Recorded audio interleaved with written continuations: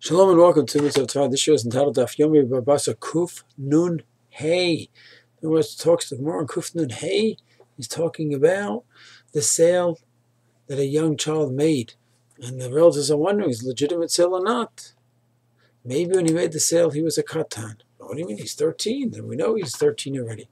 So it's very important to understand. Most people assume that a gadol is someone who's 13 and a katan is someone who's less than 13. It's only partially correct.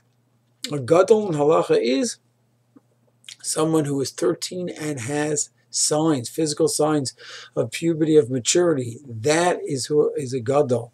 So the question is, how do we go ahead and have every bar mitzvah boy lane and join minyan, zima, and all that? So it's quite a shocking answer. When it comes to many mitzvah, specifically where his status of the gadol is needed only midrabanan from the rabbis, then we assume that he is 13 and has signs of maturity.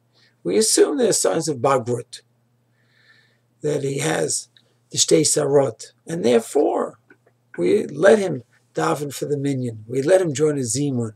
Let him be part of the kehillah in that way.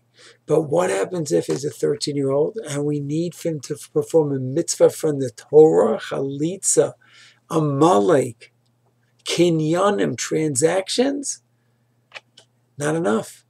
The assumption only applies by rabbinic mitzvah.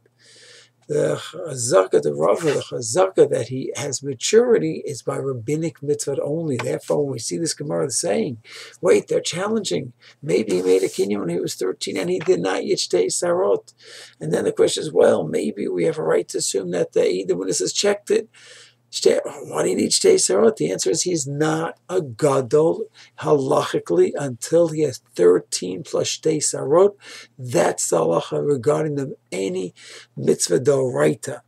Drabanan, we also want him to be a gadol, but we simply make the assumption, the chazaka, that when he's 13, we assume the shtei sarot as well for the mitzvah drabanan. That will suffice, but not for mitzvah d'oraita. Shalom.